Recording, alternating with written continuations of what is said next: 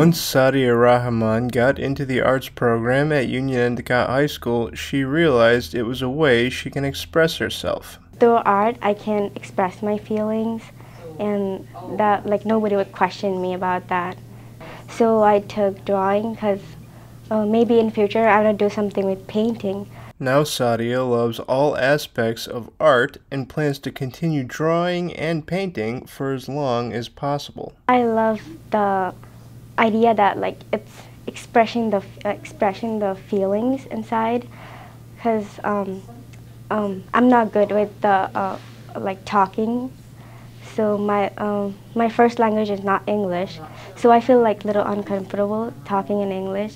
So drawing helps the process. I might go some painting, and with my career, maybe designing, something like that.